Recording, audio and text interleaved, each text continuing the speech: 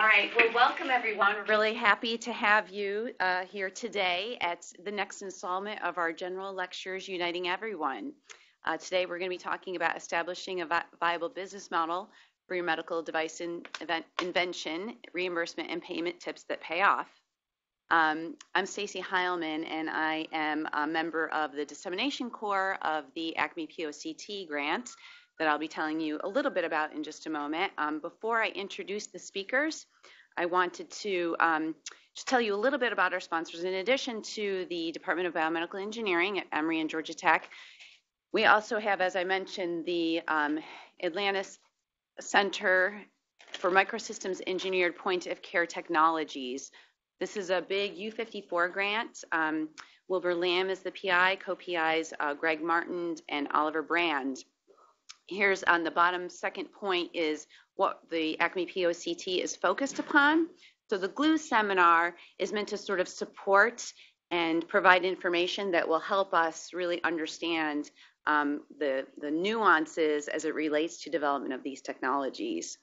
And I did want to just share ever so briefly kind of the ecosystem of the ACME POCT. This is not what we're here to talk about today, but I think it's really important to highlight this in the context of what the ACME POCT provides. Where we sit right now are in this green area, the dissemination course. So these sessions are all about getting the information out to the inventors and the clinicians about how we can all come together to accomplish our mutual goals. And I also wanted to put in a little plug for this section over here, which is focusing on the projects as well as the project solicitation. So if you haven't already heard, we have our call for proposals that's live right now. And so it's all about developing these microsystems-based point-of-care technologies. The call is prioritizing those projects that could make an impact in rural and/or low resource settings. So anywhere in the United States that's rural or ambulatory care or global health. Now, I will say that we're prioritizing that, but it's not limited to that. So if you have a really cool idea that doesn't fit that theme, please reach out to us and talk to us about your idea, and we can let you know if it's worth putting in a letter of intent for this first stage. The first stage, the pre-proposal stage, is not very hefty. So Friday, March 2nd is the deadline for that. So with that, I'm going to move along and introduce today's expert speakers. We have kind of an innovative, high-tech, I think, in my opinion, approach to this. Here we have an Emory location where we have one of our panelists, Teresa Wilson, and then we have two other panelists who are out in various other locations, and then we have our in-person location at Georgia Tech. We want people we've left plenty of time for questions and interaction, so if people in the room at the Emory location or at the Georgia Tech location or participating via WebEx have questions, I think that if you type them in, is that right, Stephen? Blue Jeans. Blue Jeans, oh, I'm sorry. That's all right. Blue Jeans. So if you type it in, you'll see the question, then you'll give me the high sign, yes. Or will, I think, as well. Yep. So please do not hesitate to let us know if you have any input or questions. So without further ado, I'd like to introduce today's expert speakers. So first, I'm going to introduce Teresa Wilson, who is here at the Emory site. Teresa is a Medicare specialist who has worked for more than 30 years for the Centers for Medicare and Medicare Services, or CMS, in Atlanta. While she started her career at CMS and is there currently, from 2005 to 2010, she founded a biomedical device company called Cellonovo Biosciences, Inc. As with any startup, one person handles multiple jobs. Teresa handled the intellectual property filings with outside counsel, regulatory submissions for CE Mark and FDA clearance, marketing, and product development. That's a lot. I think this may have overstated I was not a founder. I was one of the 4 initial employees, but you wear a lot of hats. Okay. Mm-hmm. The company brought 2 products to market within 5 years, a microsphere for embolization of tumors and coronary stent. Following passage of the Affordable Care Act, Teresa rejoined CMS to work on the then new model for healthcare delivery, Accountable Care Organizations, or ACOs. And I apologize for overstating your contribution, but I am sure it was very important and vast.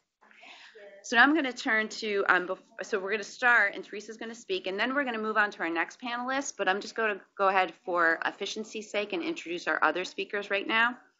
So the second speaker will be Dr. David Kim, and he's representing today's topics from his special vantage point as a clinician, entrepreneur, and venture capitalist. Dr. Kim received his MD from Johns Hopkins and an MBA degree from Stanford. Through his diverse and successful career, Dr. Kim has gained deep experience across the healthcare, technology, and investment fields. First as a clinician at a major HMO network, followed by a successful stint as CEO at a growth stage company. In addition, Dr. Kim has 2 decades of experience in the investment sector. He has also been a director on a board observer of multiple medical device and biotech companies. Moreover, he is working with multiple academic accelerators and translational medical programs. We're really happy to have you here. I think that a lot of people that are on the Blue Jeans as well as at each location are really interested to hear what you have to say from your perspective. Then finally, last but certainly not least, Rosemary Gammon is with us, and we don't have a picture of her. Is that correct? If she wants to show her camera. Rosemary, if you want to share your camera, we'd be delighted to see you, but if you don't, we understand. So Rosemary has earned the designation of professional for the Academy for Healthcare Management and is the principal consultant at Sage Healthcare Consultants, LLC. She has experience and expertise in healthcare policy, reimbursement, managed care, government plans, contracting, and government affairs. Her clients include, but are not limited to, medical device companies, pharmaceutical companies, investment groups, and startup companies. She has a wealth of experience in reimbursement and coverage strategy and has extensive knowledge of coding, billing, and medical policy development. All a bunch of black boxes to me, so I'm really looking forward to hearing what she has to say about that. Rosemary is knowledgeable about healthcare reimbursement and has worked on both sides of the fence, insurance and service provider sides, so she knows the methods and motivations on both sides. So we're really looking forward to hearing everyone's perspective on this important topic. And with that, I'm going to turn it over to Teresa Wilson. Thank you so much. I'm so delighted to talk with all of you today. You came out in the rain on a cold day, and it's dreary to learn about an arcane topic. So thank you so much. Stacy asked me to start with the big picture, so that's where I'm going to go. If you want me to do it, I'll be happy to. I want to give you my contact information. That's my phone number on the last slide. My email, and on the last slide, I'm giving you my personal cell phone, which I have given out for 25 years, and it's never over abused. So if you need to reach out to me, do. So here are the high-level concepts that I want to talk about today. And the reason I want to put them out this way is that what I do best, I think, is to translate one world to another. So in Celanova, I translated the science to venture capitalists and vice versa. I have to understand what's important in each world. And as inventors, what you really need to understand is the how to get paid for it world. So some of this is going to be, I hope, elementary to some of you, but I'll also give you some high-level overviews of how to get paid for your work and your invention, and how to avoid some common pitfalls. So this is the normal sequence of events in getting a medical device paid. You get FDA clearance, or if you're working internationally, you do your CE mark instead. It's faster clearance, cleaner work, and you don't have to have as much clinical work done for CE mark, but you get your regulatory clearance.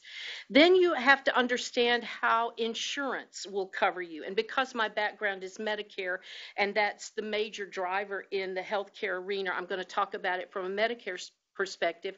And how you get paid is by using the appropriate code for your device or service. And then I want to talk about how you get paid. You'll notice that coverage and payment are different things to me. And one is you may have a wonderful product, but if it's not eligible for payment, you will never be covered. And I'm going to use an example from Dean Kamen, one of my favorite examples, where he created something magnificent and it was not payable. So to get your 510K from the FDA route, you normally do this type of sequence of testing, your bench, preclinical, and first in man. For some devices, you may need more human testing, but this is normally the process you take. And look at the key words here. You've got to prove on the bench testing and preclinical that your device is safe.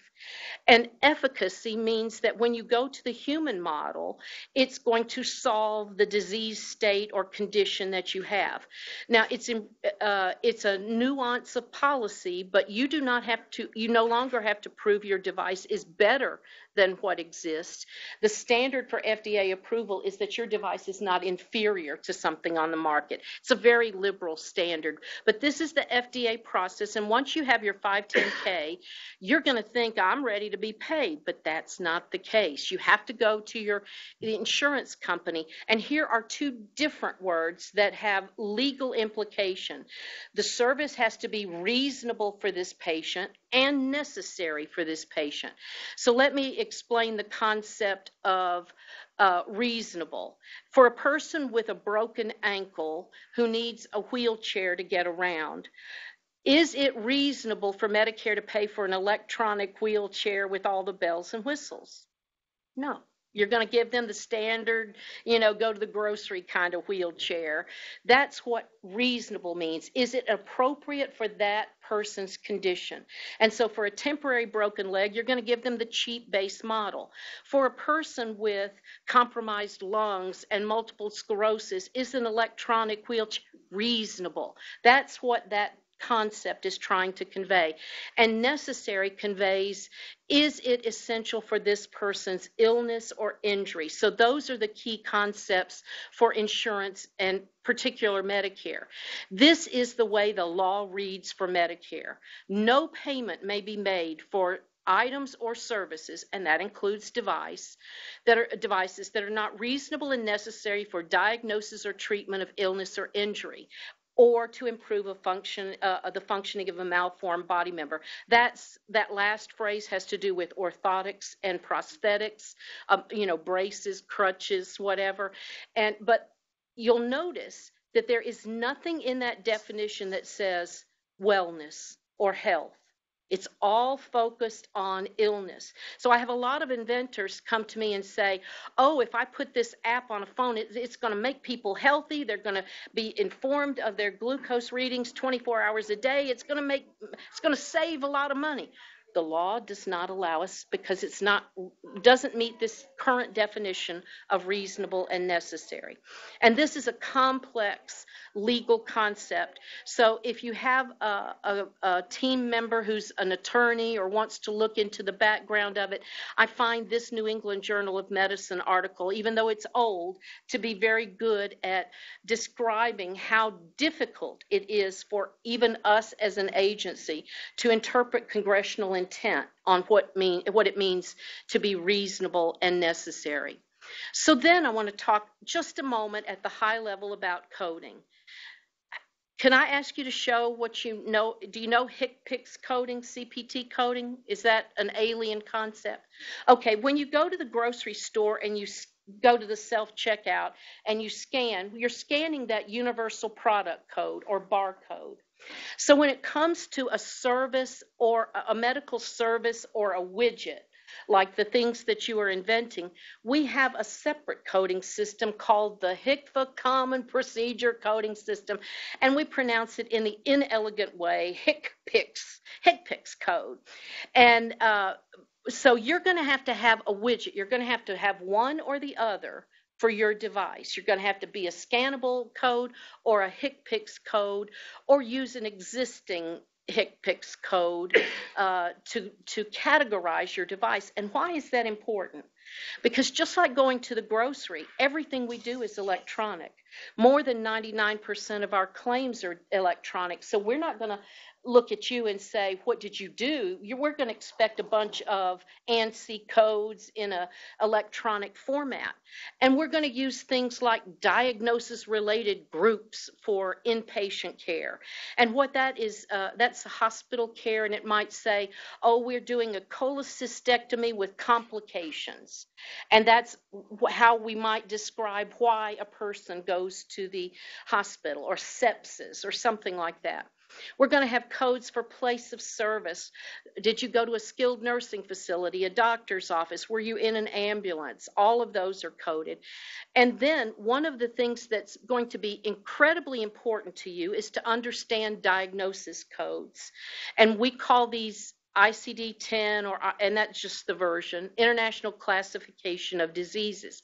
But you will submit, or your employer or whoever you sell your device to will submit claims to insurance using a coding structure that I think you'll hear more about later on in this presentation.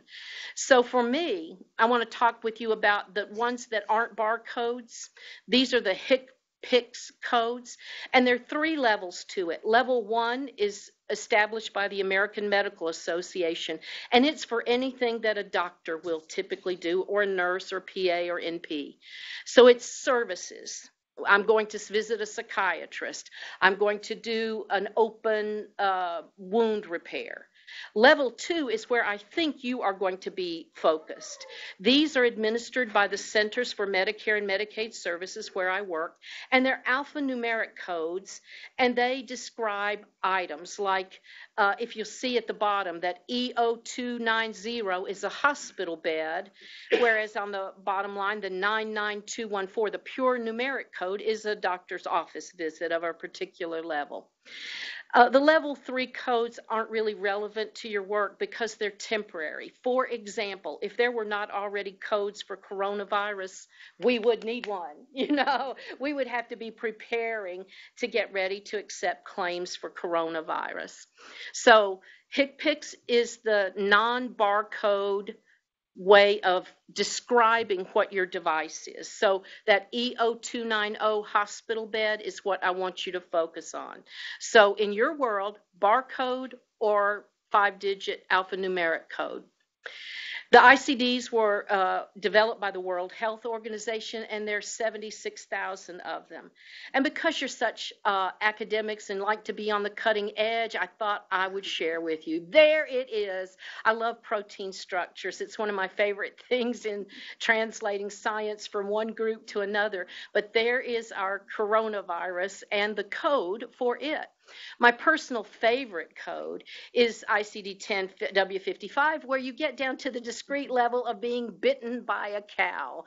So ICD-10 can describe every kind of illness or nuance of illness, and that's the way that you will submit a claim to insurance to be sure that it's covered.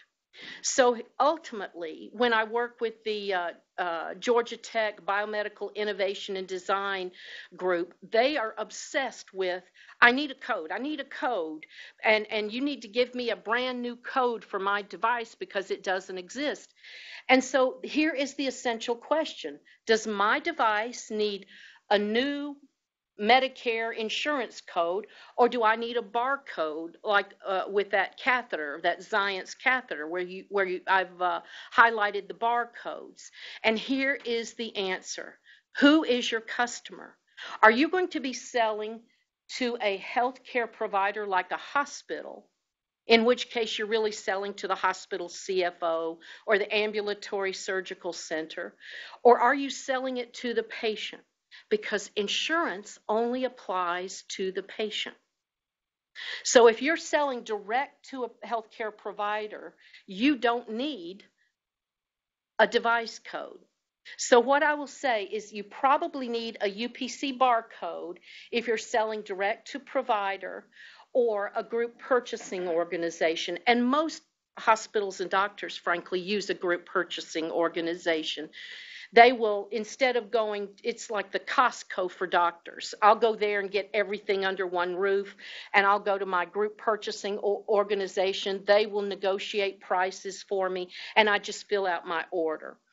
If you need a code for insurance, you have some widget that is being paid a la carte or in some part of bundle or group, but you're actually billing the patient for your widget. Okay? And then I think there are 2 groups of people that you will need along your journey to get paid for Medicare or for any insurance. First of all, for expertise in FDA and filing your 510K, I would strongly recommend that you get someone with a RAPS certification. And that is the professional organization of people who know the ins and outs of filing all the 510K or the CE mark. And they are certified separately for Europe, Asia, and the United States. And so they're really your experts in that. But for insurance, there is no one expert. So you want to look for some of the certifications, and Ms. Gammon is going to probably know better than I who are the best of the best in this. But you want a reimbursement expert to facilitate you knowing what code do I really need? Do I need a new HCPCS code? And if so, I need to do that early because the lead time to get one is generally 2 years. So those are the experts that I would recommend. And then later I'm going to talk about some specific case studies to walk you through some of the pitfalls of these concepts. So I'll let you go, Stacy. Let me ask a question. So, Sure.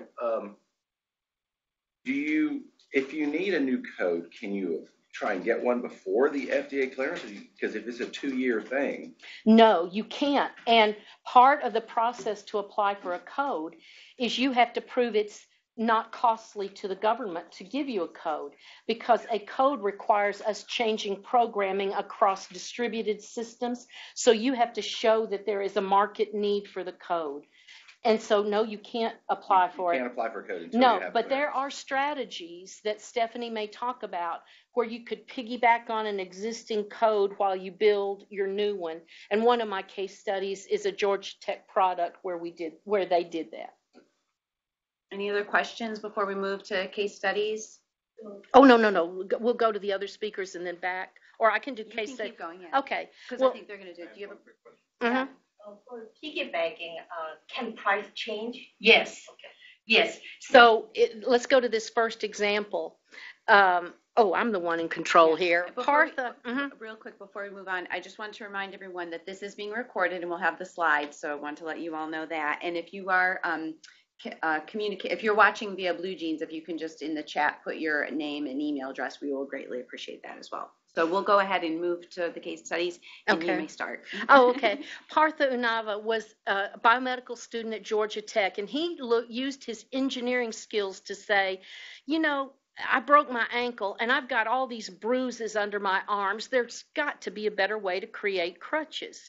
And so he did. And you can see that in the athletic model, the gentleman is putting the pressure on his forearms and wrists and not so much under his arms.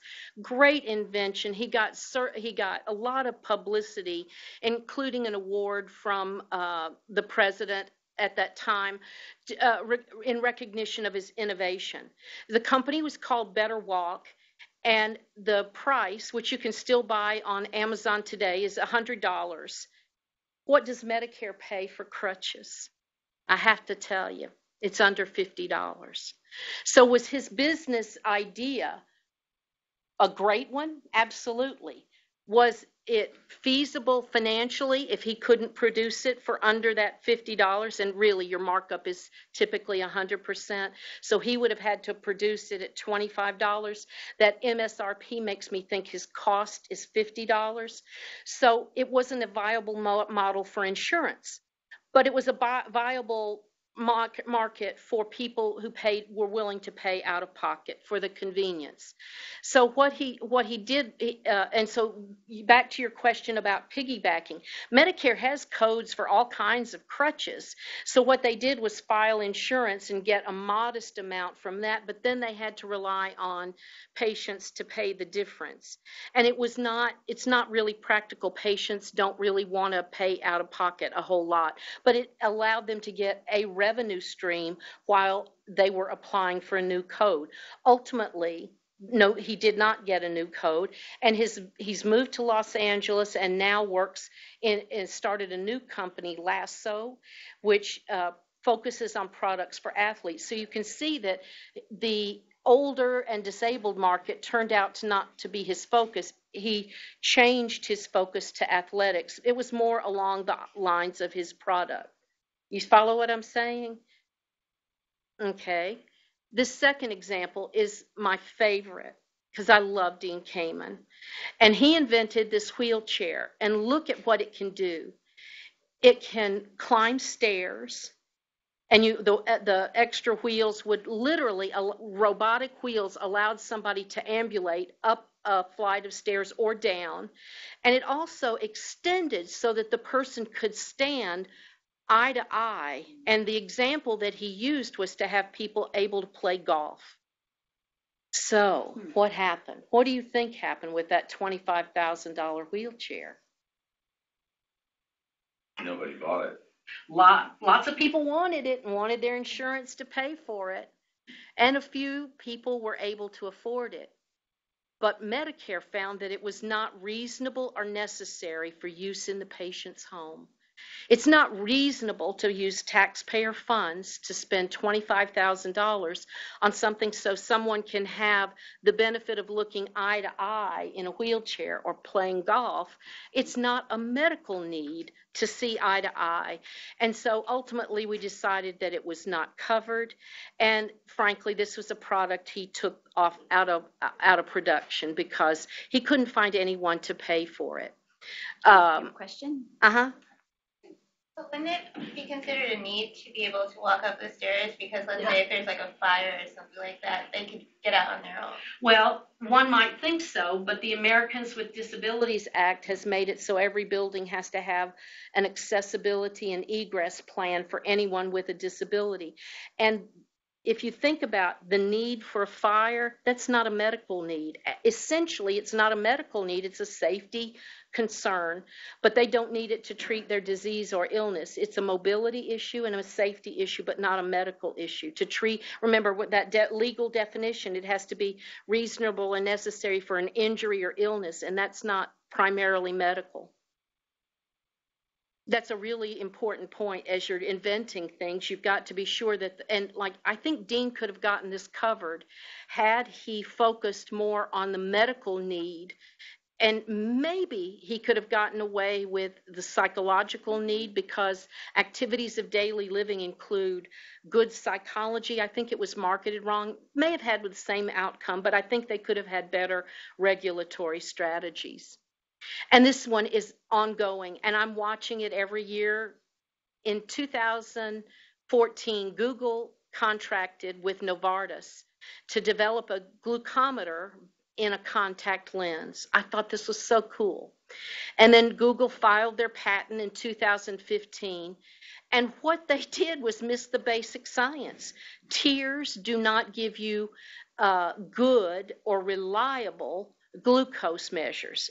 And even today, you only get those with blood. Not even the embedded glucometers get the measurement from interstitial tissue, and they're not reliable, and that's why they're not covered under Medicare.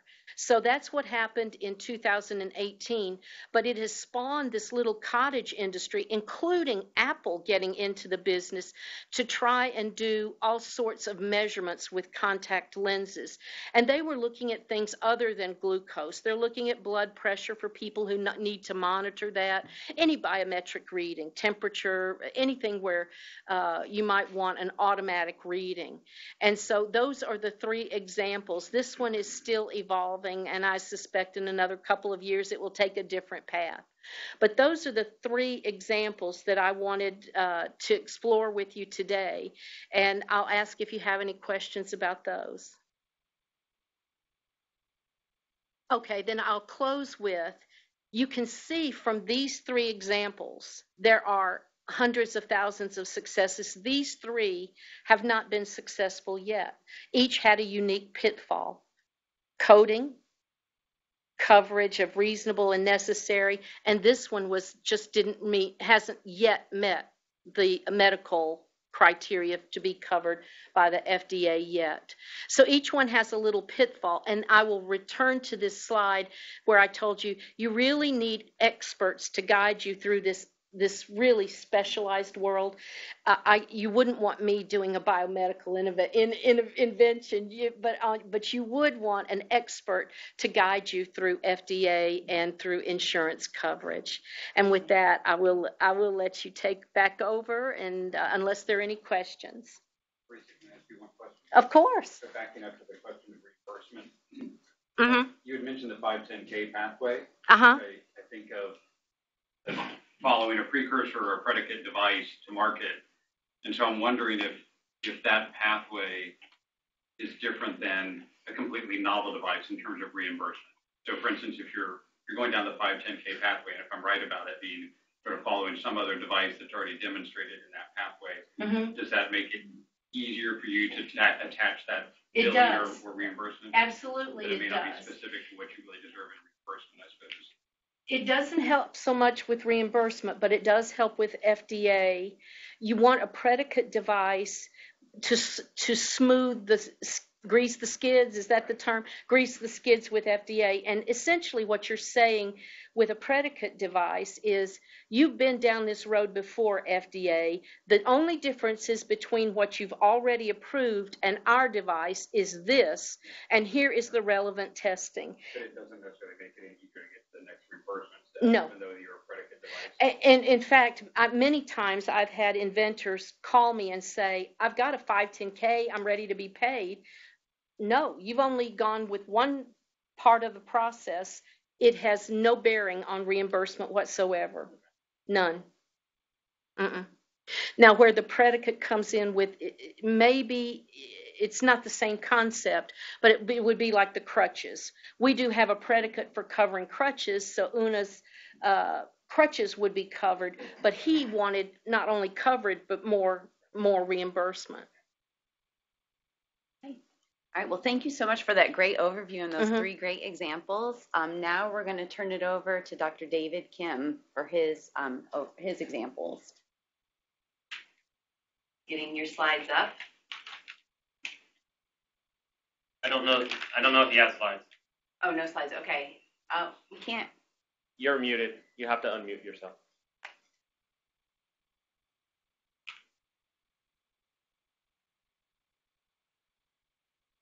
No.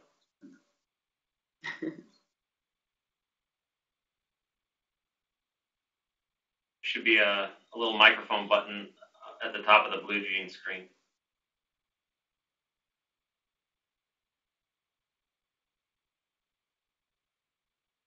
Not yet.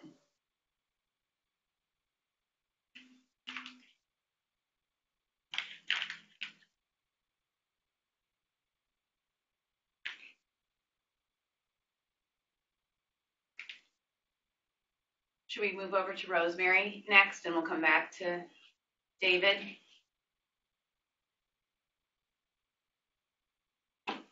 He was speaking earlier, and he muted himself. For a second. So there should be a little microphone icon at the top of the blue jeans screen to unmute audio. Probably have to hover at the top. Yeah. There. Oh. That's a video, but we're still seeing him. Yeah, that's strange. Maybe his computer is muted. We're dealing with the microphone.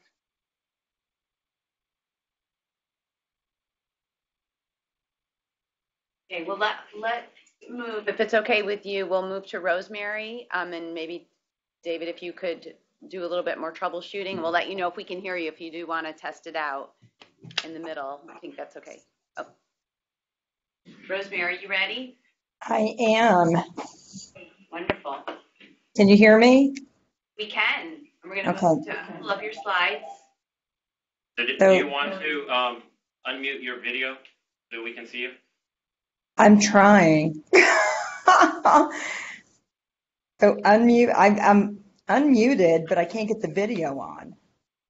Okay, that's all right. Okay. We'll just bring up your slides. It's not working at the top. It just says unmute video, and then it has disable video. Okay. Those are my only options. Hello? Oh, Dr. Phil, now we hear you. Yeah, so, just to let you know, I have a thing that says moderator muted your video. And also, I was on multiple, I've been listening to the whole thing. I think that I got muted in multiple different ways, so just to let you know. Okay. Sorry about that. So do you want to go ahead with Dr. Kim? What's your preference, Stephen? You don't care? No, okay. If you could hear me, Okay. I could. Yeah, go ahead. Want me to do it, or should I go after Rosemary? Oh, okay. So I learned a ton from Teresa. Thank you. That was actually a great basic overview.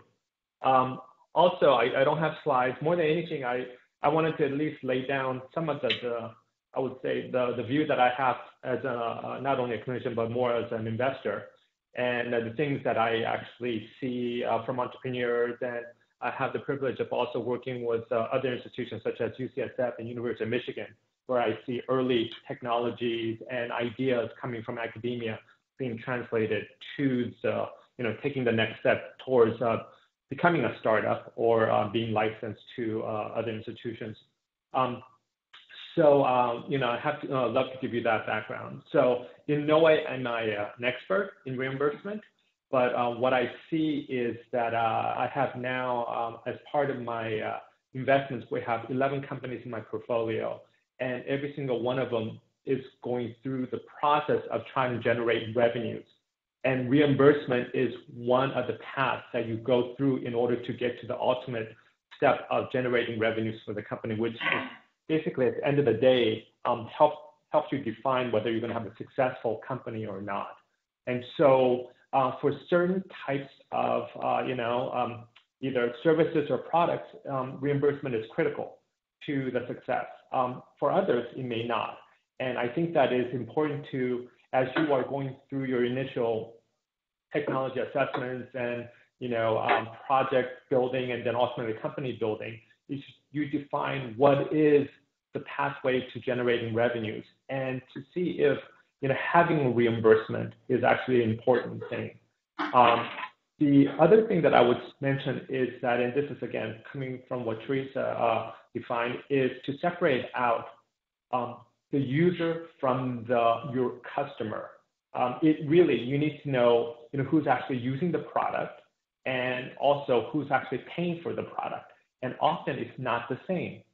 And then a little nuance there is also to see if ultimate user may be influenced by a champion along the way. Often it is the thing where you have to market to a provider who ultimately uses on somebody, a patient, and you have to have that, even though the actual pair of the product may be completely different. And depending on, for sure, this is a major issue in an area that I invest in, which is called digital health. But it can also be something of an impact in medical devices as well. What I would say is that the takeaway, again, is that as you go through this process of developing your idea all the way to execution, it is to define that, the revenues, and you have to be flexible with the revenue thought process. It may be that reimbursement is important, but there may be other paths, such as everything from direct to consumer to going directly to the actual payers or risk-taking self-insured employers and having them pay you directly for your device or your service. So, and in many ways, that even may bypass the the whole reimbursement process. The last part that I actually want to share, and I'm not going to delve into this and leave some time for questions, is that recently there has been this huge increase in, I would say, interest about remote patient monitoring. This is where, and Teresa, you're probably maybe getting a lot more of this, is the ability for providers to get paid for offering services more like a remote care. And it's been historically concentrated more on the cardiovascular, but now the word on the street is that CMS wants to explore if it goes beyond the classic, measuring for blood pressure and even actually now extending toward measuring glucose as more of an outpatient. And these are some of the codes that have recently been really pressed forward. And you probably know this. This is the 99453, the 99454, those codes that have recently been offered out, and people are using this more aggressively to try to see if they could actually get providers paid. Because what it does is when you have a mechanism in which the providers are getting paid to use certain type of technologies, it allows you to market more efficiently through this channel, and then potentially have the providers on your side as you're trying to commercialize your product, ultimately to the the payers, who in this case are the insurance companies. But it is this whole process where you gotta make sure that you have the buy-in from the providers, in this case, through having these CPT codes, and then the insurance companies being more comfortable by providing that, and ultimately the benefit goes to the the patients, but also this is a mechanism that you optimize the commercialization for the companies that are being built in order to provide these services and technologies. And one last thing that I would just say, that there are now a number of therapies and actually products that are out there that are going direct to consumer.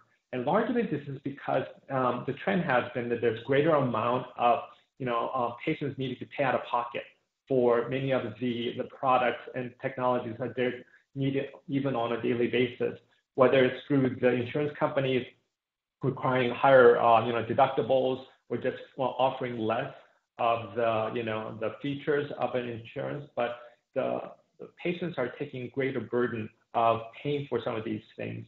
And there's now technologies and services where it's almost easier for the patients to go directly to buying those out of pocket than actually go through the process of trying to get insurance to pay for it. So I would just try to put that in mind. And these are examples of actually companies that I've invested in and that are really trying to experiment with some of these pathways in order to actually generate revenues. And let me just leave it there and open up for questions. Yes, please. Dr. Kim, you mentioned 2 5-digit numeric codes, and I'll just remind everybody, those are the level 1 established by the American Medical Association. Those were HCPCS codes for a doctor's services, and they are, I spent an hour of my time during this month reviewing remote patient data, and for that Medicare pays $60 to the doctor. So that can be distributed over a month's time, and it's like a capitation fee for watching patients' electronic data. But that is an important way to market a remote patient monitoring of biometric data. Right, and it's interesting that now I have about 3 of my portfolio companies that are really interested in using that pathway to really commercialize their product. One is a company called WellDoc, which they've been around for over 10 years. They got their FDA clearance about 10 years ago, and they're using this as a basis to provide a diabetes care to the individuals. But again, when you go to a provider, they're more apt to use your type of technologies because it checks the box for them to actually get paid extra. And it's not like the physicians have to do all the work. In fact, they bring it down to often the lowest licensed folks who are capable of delivering that type of service. But they have to supervise it, but they have other people actually doing the work, so that it actually allows them to kind of scale their own business in a way. And we have another company that is going to do this to check for measurements of potential arrhythmias, but done in a more remote way. And then I think the big one that people are really interested in is what are the biometrics that you need to cover for, like congestive heart failure, whether it is just blood pressure or daily weight. But there may be other type of biometrics that you can create that actually gives you a better understanding of how patients are doing outside of the clinic in a more chronic basis, and for which the providers could get paid extra for something like this. Thank you. That you have such a unique experience, and I really want to thank you for sharing that with us. I think I'd like to ask to hold questions for right now, and let's move to our third speaker, and then we'll loop back around and ask questions in the last 5 minutes or so. So Rosemary, are you ready to go? I am. I think I just. Can Oh, see there you me? are. We see Yes, we you. see you. Yes. Yay!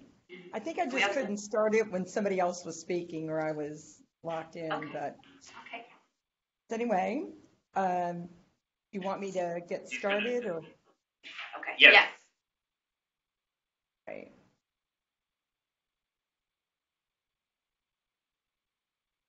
So part of what I'd like to talk about today is the value of demonstrating cost effectiveness in a clinical study. And quite by accident, I found out about this when I had professed to a medical director that the particular technology or lab tests that I was trying to get coverage for was cost effective. His comment to me was, prove it in a clinical study. So there's a lesson learned that you don't ever indicate something that you can't prove. So be careful of that and learn the lesson from them. So what is cost savings and cost effectiveness? Actually, it's part of what they call health technology assessment, HTA. And I borrowed a line from ICEPOR, which captured this beautifully. But just to let you know, and not to read from the slide, but it is a component of evidence-based multidisciplinary process intended to support healthcare decision making by assessing properties and effects of one or more of the standard existing health technologies in comparison with the current standard, including cost of treatment. Now, I elaborated on this just a little bit. Rosemary, we actually can't see your slides. Yeah, your slides Golly. aren't sharing right now. All right, hang on. You know, this is just not my skill set. I'm here to tell you. Oh, golly. How do I That's get okay. back? I know you were trying to share them earlier, but I had to cancel them off because we had other presentations running. All righty. I got it. Let me see. End show. Let me end the show and try this again. Okay, why is it doing this? Just go to the Blue Jeans screen and do the share.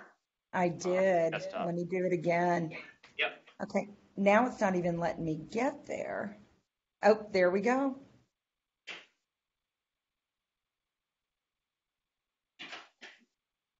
Okay. Okay, it says I'm sharing. Yep, we can see your screen. Just restart your presentation and we should be good to go. Can you see it now? We see the Blue Jeans screen. You are sharing Blue Jeans.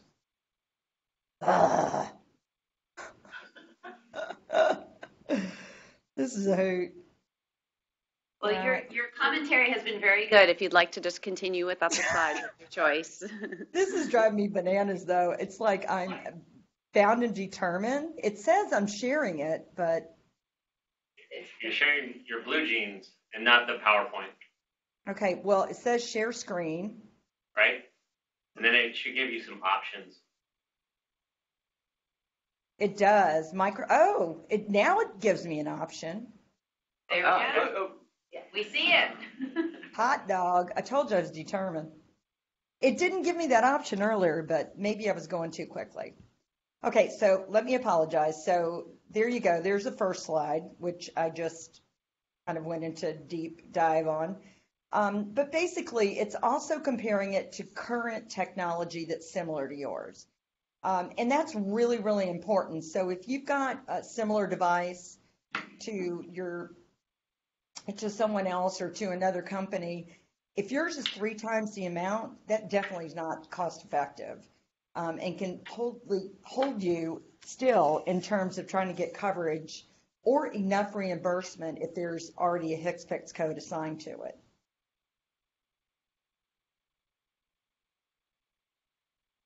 So it is, as I mentioned just now, it is so critical to approval from the health plan regarding your technology. So one of the things that a medical director at a health plan is tasked with is making sure that whatever technology has been approved and there's a positive medical policy, that it is good for the beneficiaries. It has to be cost effective because they're watching their pennies so they can put more money in the stock market. And then on the other hand, you can't have the costs so far outweigh other technology that it's just cost inhibited. So, a couple things to know. Is your product new to market? If it is, the path you have to take in terms of PMA. Is there a comparative? Which you want to do. You want to look at your competitors and see what their charges are or their cost. And more importantly, is there an existing medical policy pertaining to that technology? If so, is it negative or positive? And as a consultant, this is one of the things I'll do for startup companies is try to compare it to something that is already in the market and take a look at those medical policies. And although they may not be specific to that new technology, it certainly gives you an idea. However, with that being said, I've also seen companies not covered or be excluded in a medical policy, even though their technology was similar to that existed. There was something about the technology, or there weren't enough clinical studies, or there was some history to it that you may or may not be aware of.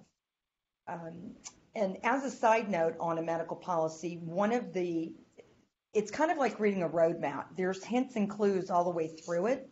And when you get to the very bottom of it, it'll actually cite all the clinical studies and medical technology assessment companies that they utilize to help determine what that medical policy is going to be. So for instance, if your product device just came out with a new clinical study that's been published, you may want to tap the shoulder of the medical director and say, hey, you didn't look at all of them. Here's another one I'd like you to take a gander at. And that's a conversation for a whole different time, but there is a way to do that.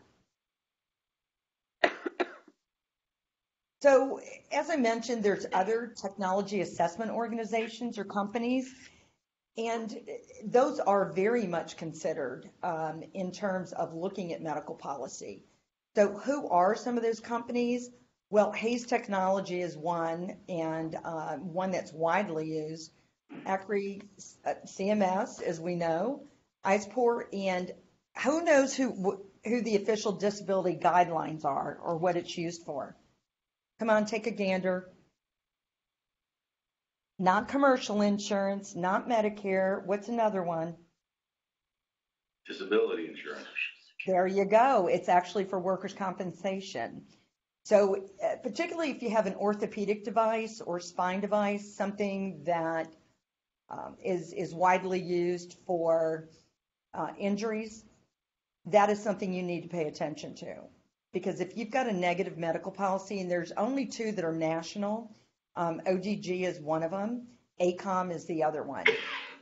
38 states actually use ODG, and some states actually have their own what I call homegrown guidelines, and then the balance of them may use a combination of ACOM and ODG. But that's really, really important. And based on some findings that I found, at least 35 to 40% of the business with orthopedic or spine devices is actually contributed to the workers' comp population. So something to keep in mind. And by the way, if you're not the one billing the payers, then you kind of have to rely on the clientele that you're selling to. So if you're selling to a hospital and they stop buying it because 40, 50% of their surgeries are related to workers' comp injuries, then you need to jump on that bandwagon and get that fixed. So I love folks who can develop new technology. You're brainiacs. You're so much smarter than I am. But at the end of the day, the theory is if you build it, they will come is not accurate because it's not a baseball field, right? It's cool technology. It's fitting a need, but it's always being developed. And, you're trying to beat out the competition, but it doesn't mean that it's going to take the place of the competition. You've got to look at the cost comparatives, the cost effectiveness. Can it completely replace other technology? And is it all inclusive, or is it just a piece of the treatment? So in new technology, you want to see how many other steps or treatment modalities that you can avoid or that the patient can avoid by maybe using your technology. And that's very much something you want to keep in mind. So as I mentioned earlier, you got to prove it. Don't say it's cost effective if you can't demonstrate that it's cost effective. And again, you may want to keep in mind to keep those endpoints in any clinical trials or studies that you're going to do. And there's a lot of good information out there to demonstrate how that can be done and when you should actually start it. And part of it is maybe at the very beginning, so that you've got a benchmark from which to measure. You know, what is the value of your technology? Has it improved the patient outcomes? Is there a long-term effect from it, or is it just a temporary fix? And please, please have more than one clinical study. Based on my experience, an average of 3 to 5 with your patient population definitely being larger than 500 is kind of a good place to start. But then again, it also depends on your technology and what it's specified for. So if it's for a very minor population of patient or disability or disease state, then that needs to be kept in mind. And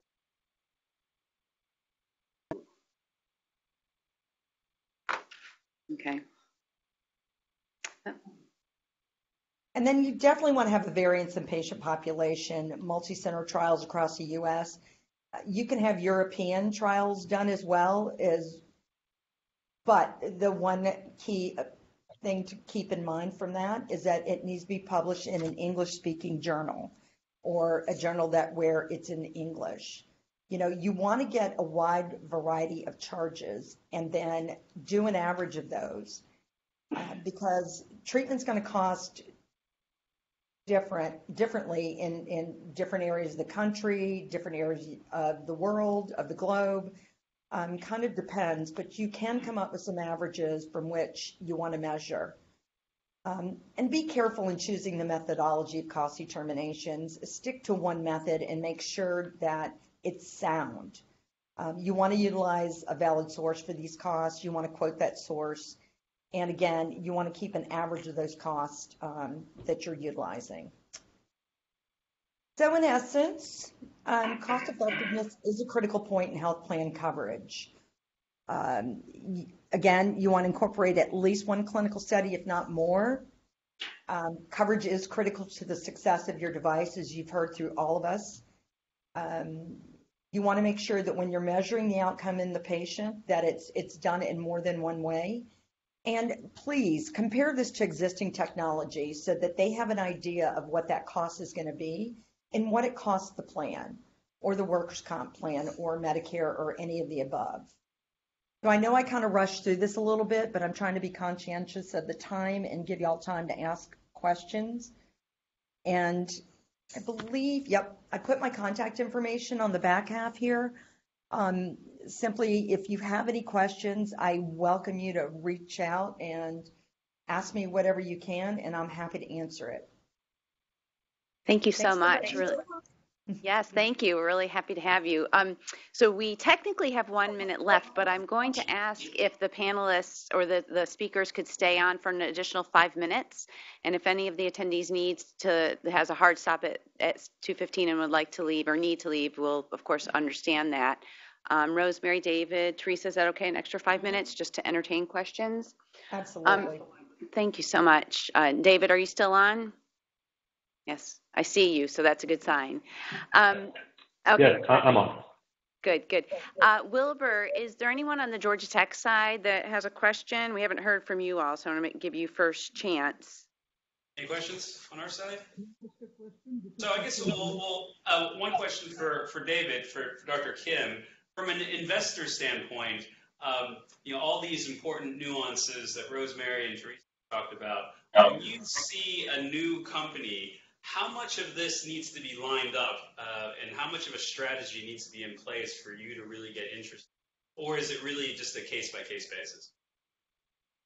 What I would say is that we don't dive into this level of due diligence at the onset of evaluating a company, especially technologies that are just coming out of, let's say, an institution, academic institution. It is unlikely that we're going to, dive into that. However, it doesn't mean that it's not important. Often it gives us a better sense that you actually understand the market and how something needs to be, commercialized. If you tell me that, well, we're just going to go through reimbursement, like, okay, that doesn't really tell me if you're being thoughtful or not. Definitely when I see a lot of the companies that I invest in is in this what's called Series A stage, meaning that you have already gone through the technology assessment. You've probably gone through most of your clinical as well as either right at FDA approval or just got your FDA approval. By that time, you should have a really good idea of how you're going to get to your revenues. And it's a definition of, again, who are the users, but also who are the people who are actually going to write a check and what are the reasons. And if there is a reimbursement pathway that really is going to help you to make sure that you get this commercialized, we want to know that you understand that. And often this is where actually people like Rosemary and Teresa will be asked to get involved. Often when entrepreneurs and new CEOs, they're just trying to struggle through this, we would recommend go get professional help so that you really have defined this, because ultimately for us, it's like every month that you're learning on the job is additional month that we have to invest in, and that's more risk that we're taking. So we want you to have done the homework early on and have really defined that pathway. Not to say that you've already done it, but you, at least at minimum, you understand what that is and what the hurdles are. Thank you. I don't think we have any questions on the chat. Any questions at the Emory location?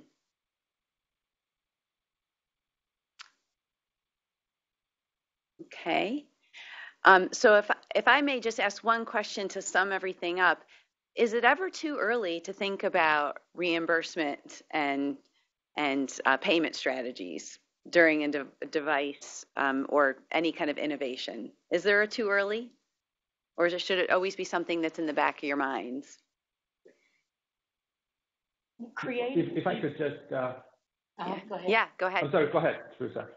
Well, what I would say is that you may want to do this work up front just so that you understand what the hurdles are. If the hurdles are extremely high, then you may have to think about it. For example, if it's, you have a nice clear predicate that allows you to get through the 510K process, and then, there's a good understanding that the coverages existing products are pretty good and the payments are pretty good, then that makes it a much more interesting opportunity to go after. If there is a process where you have to go de novo, because there isn't a predicate through the FDA process, then at least you understand what the hurdles are, that it's going to be a lot more, let alone if you're going to go through a PMA process, which means it's a lot longer. And you better understand that, is there a lot of pricing pressure in those pathways, when you actually get, like, there's certain areas of medical devices, like, there's a lot more pressure for payment for like orthopedics products now than there were 10 years ago.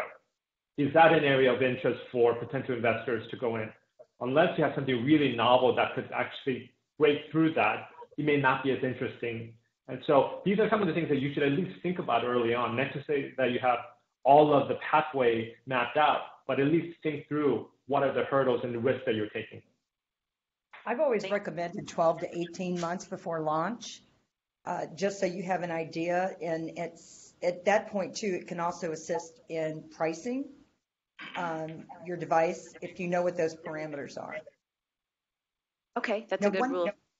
Yeah, one thing to keep in mind, if I can, Teresa stated this so eloquently, but Medicare is more than just looked at for medical policy, coding, and coverage. It's also looked at for benchmarking reimbursement. So even though commercial plans don't necessarily utilize Medicare reimbursement rates, what they do is they'll bounce off of it. So unfortunately, you won't always know what that contracted or negotiated fee is with your customer. And so usually what I've done historically is I've gone 80% below Medicare all the way up to 150%, just so you get an idea of what that range is, and it helps you price your product. No, I think that's a really important point, Rosemary, is that they're used as more of a benchmark. And not to say that commercial insurance companies are lazy, but it's always nice to have that benchmark for them to make their decisions. Right. I think we have a question from Satya. Can you hear me clearly? Yes. Okay. I'd like to first of all welcome my old friend Teresa. Hi, I saw your name. I was the culprit who brought you here, I think. I introduced or mentioned about you so that you could add value to this, and really it's fantastic listening to all that you have to say. But I want to narrate one simple example to see how important this topic is. When one of the first projects we did in our MBID program was a urology project dealing with the Foley catheter, where hardly any innovation has been done in over 100 years. The students were having a tough time how to get a reimbursement code and a strategy. They're all scratching in the dark. That's when my inquiries led to Teresa as a contact, and I brought her into the program. And what was troubling us for over 6 months, Teresa, within 3 minutes of talking to the team, she gave us a strategy and a move forward option, which works like magic. So what I am saying to this example is Teresa's comment that bring this early on into the front end of the product development. I know that as a scientist at the front end, we are more concerned with good science, technology, and we tend to ignore all other things. But in today's world, there's no option. We have to bring in health economics, outcomes analysis, reimbursement strategy, and eventually reimbursement monetization. These are the elements that at least at the bare minimum, we need to cover the ground and include these as team members from the very early stages of the project. My career in industry and in my current role have taught me that. So I just wanted to share that with you all. Thank you so much, Satya. I think that's a great recap of all of the expertise that this session has brought and some real food for thought. And with that, I think I'll close this session and really thank our panelists once again. If you'll join me from wherever you are. And please, we'll be distributing a survey after this to everyone. If you'll please just give us your quick comments. It'll just take a minute or less, and let us know what you'd like to hear about in the next glue session. So thanks again to everyone. Really appreciate your time and attention. Was there a slide that you wanted to? Bye. If you go, Oh, you do want to bring it up? No, that's okay. Okay. You know how at the end they were talking about pricing. I skipped it just to conserve time, but I've given you 2 URLs to look up Medicare pricing because that really is the driver in the market. And so once you have your code, I've given you 2 quick rule of thumb links in there. Okay. When you get the slides, you can use it. Thank you guys so much. Yeah, really appreciate you coming. And oh my goodness. Satya was right.